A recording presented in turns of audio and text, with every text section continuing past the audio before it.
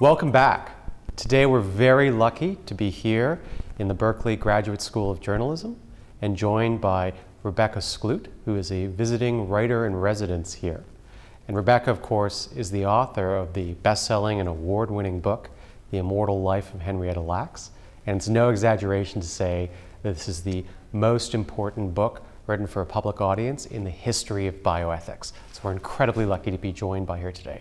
Welcome, Rebecca. Thank you. Thanks for having me. So Rebecca, I know you've been asked this many times, and of course, everybody should read this wonderful book. But can you give us the short form story of Henrietta Lacks and the HeLa cells? Yeah, absolutely. So where I always like to start is just with HeLa. So the word HeLa is spelled H-E-L-A, and it's an abbreviation for Henrietta's name, H-E for Henrietta, L-A for Lacks. And Henrietta was a poor black tobacco farmer who grew up in Southern Virginia. And in 1951, when she was 30 years old, she was diagnosed with cervical cancer. At this point, she had moved up to Baltimore, and she went to Johns Hopkins, which was the only hospital where she could actually get treated because she was a black woman, and this was this era of segregation. So she was seen in what's called the public ward, which was where you went if you were black or poor and you couldn't afford to be treated anywhere else. So she went to Hopkins, and before treating her cancer, without telling her, her doctor just cut a little piece of her tumor and put that in a dish. And he sent that down the hall to George Guy, who was the head of tissue culture research at Hopkins. And George Guy, along with scientists all around the world, had been trying to grow human cells outside the body for decades, and it had never worked. They could survive a few days, maybe a few weeks, but they all died pretty quickly. And for reasons that remained a mystery for decades, Henrietta's cells just never died. So they pretty quickly just started exploding. They doubled their numbers every 24 hours. And they went from like 2 dishes to 4 to 8 to 16, and they sort of pretty quickly took over the lab. And when George Guy realized this, he started calling all these scientists and saying, I think I have the first immortal human cell line, which is what they're called, which means they will just grow and divide forever in the lab as long as you keep them warm and you feed them and keep them clean. In response, all these scientists said, great, can we have some? And he said yes, and so he would send these cells to other scientists who would then grow them in their lab and give them to their friends, who'd give them to their friends. And Henrietta's cells spread around the world this way. Very inefficient system for doing this. And so pretty quickly, these facilities were set up for mass producing her cells. So these giant industrial-sized vats of culture medium, which is what you feed cells, assembly lines for putting them into dishes. And her cells were grown to the tune of about 6 trillion cells a week and sent out to laboratories around the world. So the volume of cells that grew from this one little tiny sample is sort of inconceivable. One scientist estimated that if you could have saved them all and put them on a scale, that by today they'd weigh more than 50 million metric tons. And individual cells weigh almost nothing. So it's so hard to wrap your mind around how many cells that is. And they really changed science. They were one of the most important things that happened to medicine. They very quickly were used to help develop the polio vaccine. They went up in the first space missions to see what would happen to human cells in zero gravity. Her cells were the first ever cloned. Her genes were some of the first ever mapped. They were used to create some of our most important cancer medications like vincristine and tamoxifen. The HPV vaccine we have thanks to her cells. In vitro fertilization, a lot of the technology for that was developed using her cells. The list just goes on. And Henrietta had no idea that the cells were out there. And part of what made them so valuable for science was that they grew with this intensity. And they did the same thing in her body. So her initial tumor, which was about the size of a nickel, spread to almost every organ in her body within just a few months. And she died just after her 31st birthday.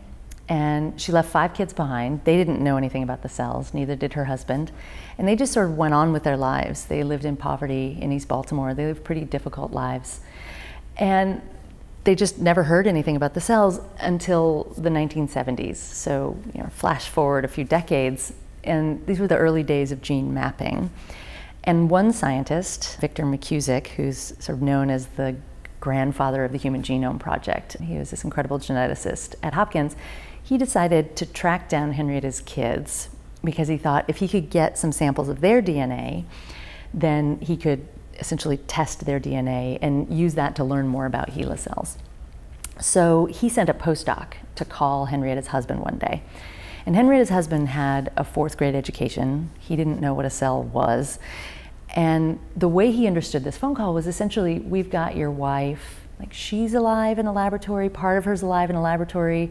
We've been doing research on her for the last 25 years, and now we have to test your kids to see if they have the cancer that killed her.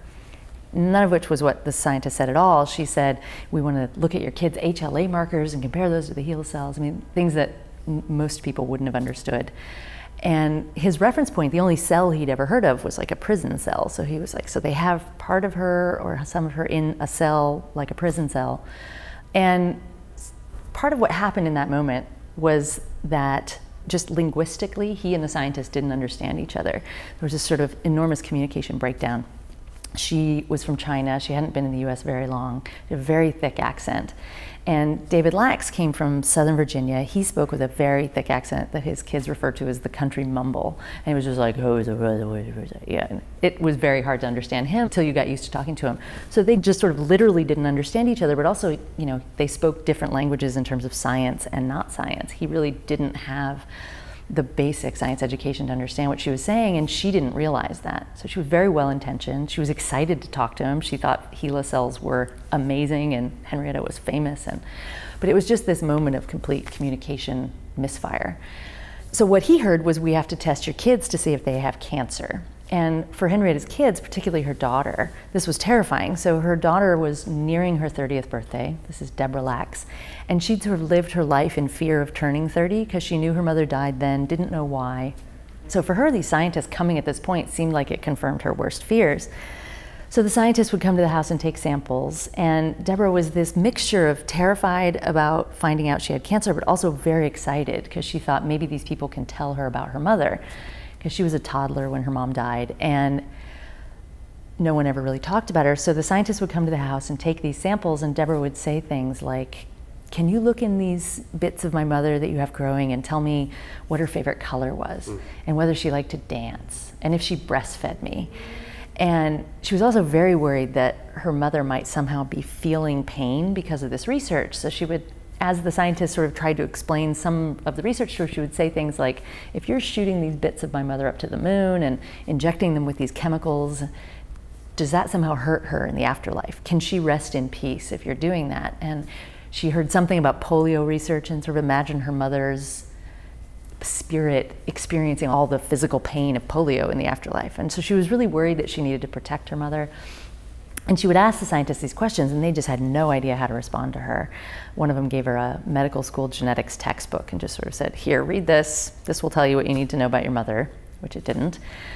And this went on for years, and pretty soon scientists started hearing, someone has access to HeLa's kids, and can I have samples of their cells and DNA too? And so pretty soon their cells started being sent out to scientists around the world, just like HeLa cells had. Pretty soon her sons figured out that people were buying and selling these cells, and that in addition to all the important science that happened using them, that they really launched a multi-billion-dollar industry. So many of the most important biotech companies that are now out there sort of supplying genes and cells and, you know, patenting genes and all those things, started off as this very small company that just started selling HeLa cells. And when they found that out, they started saying, you know, so if people are buying and selling these things, essentially, where's our cut? And if our mother's cells were so important to medicine, why can't we go to the doctor? Why don't we get access to the medical care that her cells helped create? And no one had a very good answer to that question for them.